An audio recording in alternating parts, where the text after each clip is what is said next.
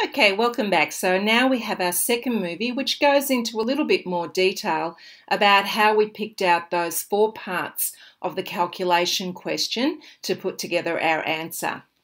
Now, our first step, I'll just show you the box that I'm looking at, has 10 gram going into 100 ml of saline. In other words, we've got a meat solution.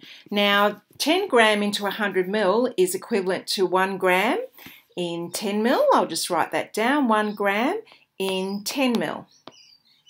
Okay, now we like to work out organisms per gram, so that looks good for the 1 gram. But normally we would be culturing 1 ml, but instead we've got 10 ml. So this is our first dilution, 10 times.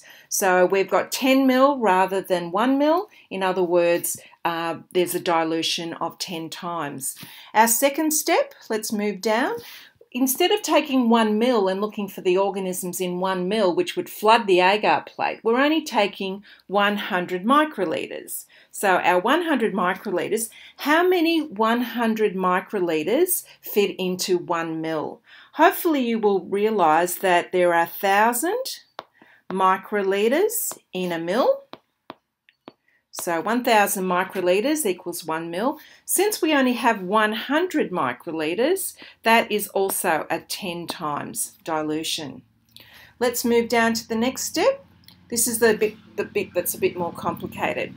So our 10 to the minus 0, let's have a look. This is a test tube here, and this test tube has in it 10 gram of meat made up to 100 ml of saline. Okay, so there's no dilution here. That's our original suspension of meat in saline.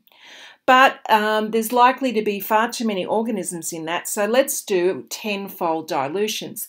How do you prepare tenfold dilutions? You basically have a series of test tubes and you label them. So the first test tube, which has no dilution, our original solution of meat and saline, we call that 10 to the 0, no dilution. Our next tube, we have 900 microlitres of saline, so 900 microlitres of saline, and we take 100 from our first tube and put it into our second tube. So you can see here that our second tube has 100 microlitres and 900 microlitres of saline. So that is a 10 to the minus 1 dilution. If we keep with this dilution series, if we go to the third tube, it already has 900 microlitres of saline in it.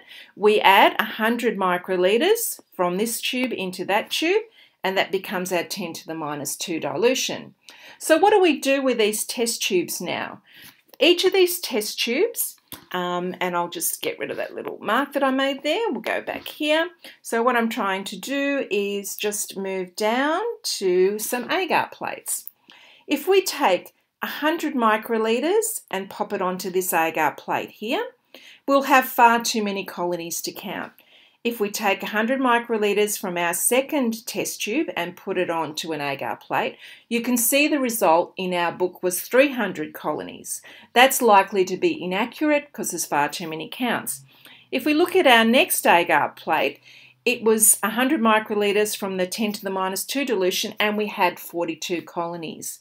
So this is the best agar plate to choose to form our basis for calculation. So here we have 42 by 10 to the 2 because of our 10 to the minus 2 dilution here.